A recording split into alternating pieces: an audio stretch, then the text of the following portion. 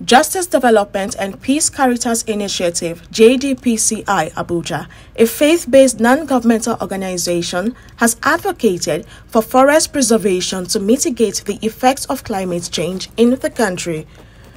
The initiative chairman made the call at a news conference in Abuja to commemorate the 2024 World Environment Day, celebrated annually on June 5th. The chairman said that the tree planting would not only contribute to environmental restoration and biodiversity, but would also provide economic benefits to local communities. One of our flagship initiatives, inspired by Laudato Si', is our ambitious tree planting campaign.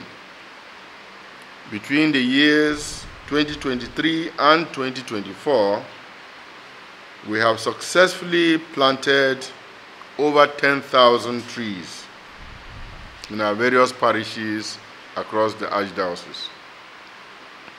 These trees not only contribute to environmental restoration and biodiversity, but also provide economic benefits to local communities. By integrating environmental stewardship with economic empowerment, we embody the holistic approach advocated by the Holy Father. Furthermore, I am thrilled to highlight the recent launch of the JDPCI Laudato Si' briquettes factory and safe energy cooking stoves in April 2024. This innovative project, which was commissioned by His Grace Most Reverend Dr. Ignatius Ayao Kaigama, represents a significant step in our efforts to mitigate climate change.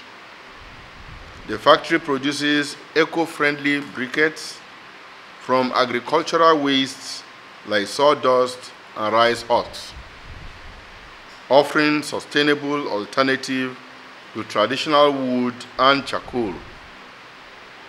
This not only reduces deforestation and carbon emissions, but also provides a cleaner and more affordable energy source for the households. An official of the Catholic Agency for Overseas Development also reiterated the need for individuals to pay more attention to their immediate environment. This is completely a wake-up call for all of us to at least pay more attention to how we live our life, how we interact with the environment.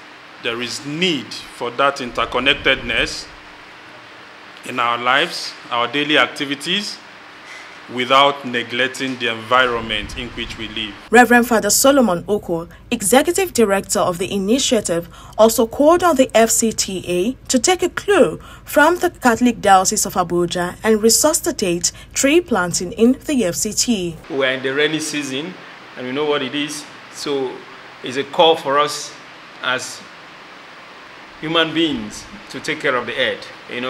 We have been given that special task by God Himself. I'm a priest, so I always like to refer to the scriptures. In Genesis chapter 1, verse 28, the Lord created man and gave us that commission: be fruitful, multiply, take care of the earth.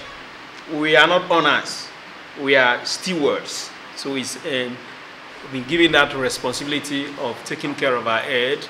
The little things you do can matter a lot.